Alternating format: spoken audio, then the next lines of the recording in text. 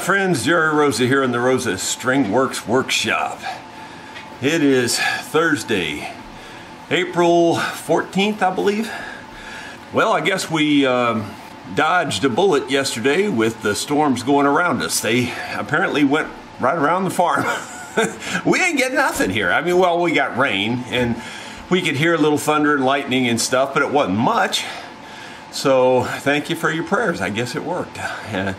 I've often said that this farm kind of seems to have its own weather. A lot of the big storms do go around us.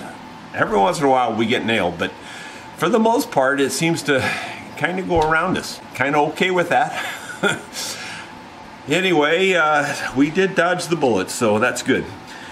Yesterday on the mandolin, I got a little further. I did clean up that binding area and got that looking pretty nice. It's not perfect yet, but it's much nicer.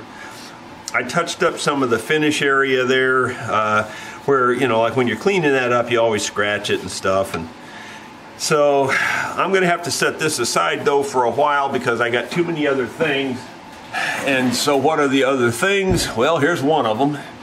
This is a mandolin that came back. Yeah, I didn't do it well enough the first time. This is that Sam Bush mandolin that I put the new truss rod in and tried to straighten out that crooked neck. Man, that thing had an underbow like crazy. And in my opinion, it's pretty good. Now, I think the customer was correct in sending this back. I don't want anybody to misunderstand what I'm about to say, because it's going to sound like I'm talking out of both sides of my mouth. And to some degree I am. But, you know, I'm aware of that. You don't have to point it out. The point is, you know, it had a slight underbow in it, and I called attention to that in the last video of this series on this mandolin when I did all that work, and you may recall that. And by calling attention to it, then, you know, I already know anytime you do that, that's what the customer focuses on, you know. It really wasn't bad. Me personally, I could have played it forever that way. It wouldn't have bothered me at all. But I've already told you many times how picky musicians are, and especially good musicians. And so he wanted it fixed better. So I said, send it back. You'll pay the shipping. I'll do the work. No charge at all. So when I got it back here, I measured it, and to my best measurement, it was about 0.010 of an inch from right here to here, you know, underbow. Now, that may sound like a lot, but it's the thickness of 3 sheets of this paper. This paper's 0.003 of an inch thick. So 3 of these tightly together in the middle, that's how much gap there was. That may sound like a lot, but on a guitar, you would absolutely not even be able to see that with your eye. I could, because that's what I'm used to doing. But the average person isn't even going to be able to see that. But on a mandolin, because it's much shorter, you can see it, and I could see it.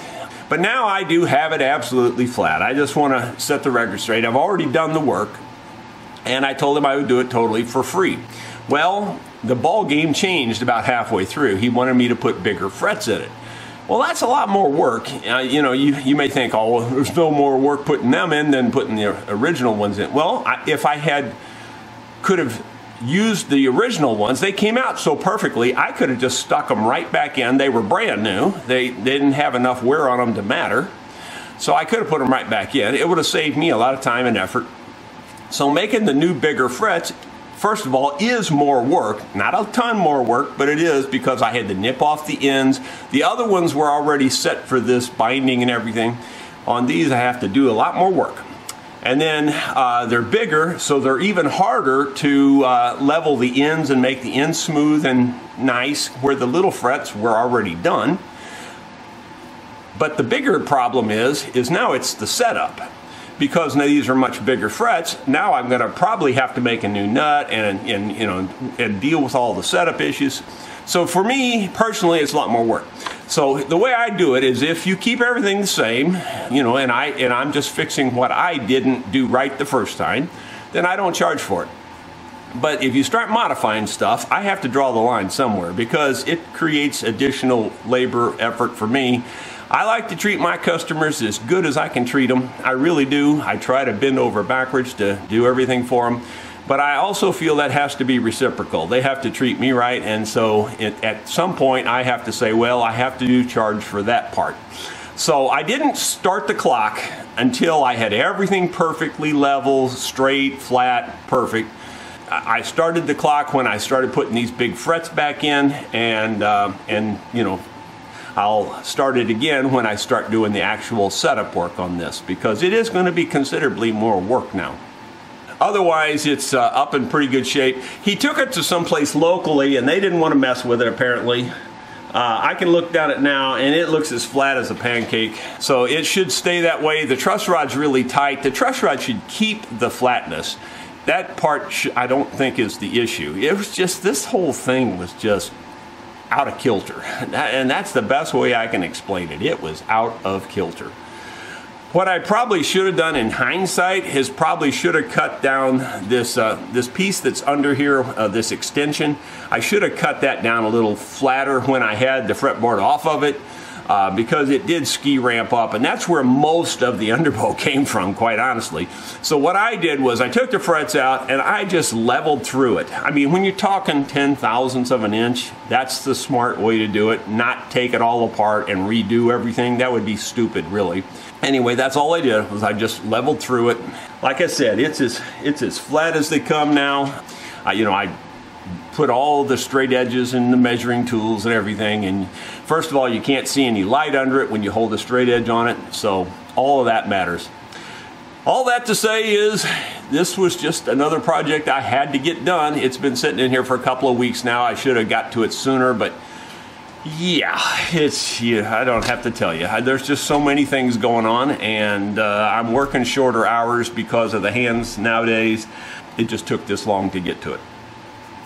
But I hopefully will finish this up yet today and get this on its way back to the customer. I'm hoping I don't have to make a new nut. I'm pretty sure I will, because whenever you raise the frets up that much, especially on a little mandolin, it's more than likely you're going to have to make a new nut. So that's where all the time comes, is making that nut. Boy, that's not easy. Everybody says, just replace the nut. No, not me. I say don't replace the nut unless you absolutely have to replace the nut. And if you do, go for it. Okay, well, that's about all I've got for you today. I just wanted to give you a short video here so I can get back to work. Thank you so much for watching. Hopefully you understand where I'm at on this and where I'm coming from. Give us a thumbs up if you would, and we'll see you tomorrow.